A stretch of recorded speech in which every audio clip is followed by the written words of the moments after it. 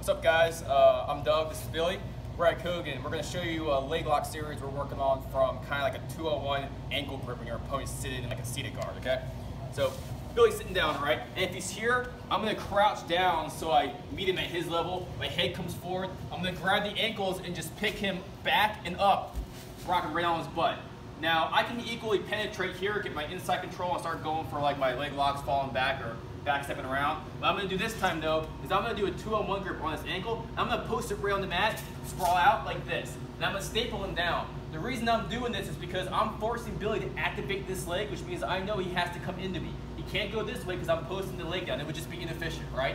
If he doesn't do anything with this leg, super simple, I just go around, pass the side control, right?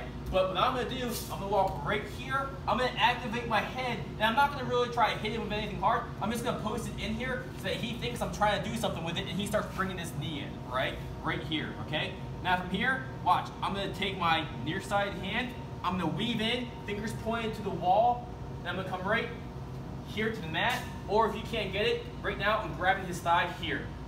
What I'm going to do is I'm going to take my left elbow, flare his knee to his head so he can't do basically retracting his knee and fishing inside. So I'm going to do this, it makes it harder for him. And now I'm just going to circle and I'm going to turn my hand in as I grab a leg drag position right here, okay? So when he tries to start stripping back into me, go ahead. I'm catching him with my head and my shoulder, pulling his knee right here. I have a nice control of this far leg. I keep circling, my knee comes in, and I don't need to drop it all the way to the mat for this. I'm going to pause right here, okay?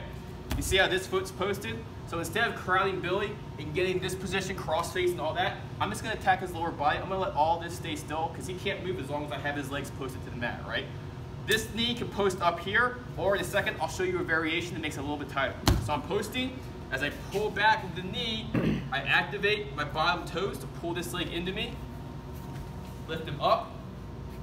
Leg comes in. Cross Ashi.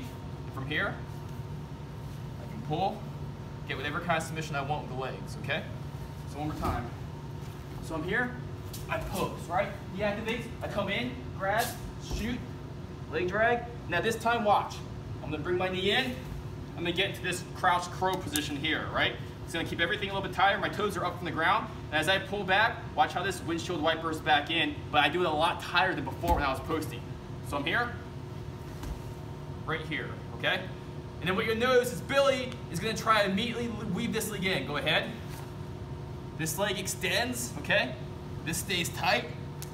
Grab the ankle. Right up here, wherever you wanna go, okay? So I'll do it full speed, okay? So I'm here, I grab it, I post, right? He comes in, here, right?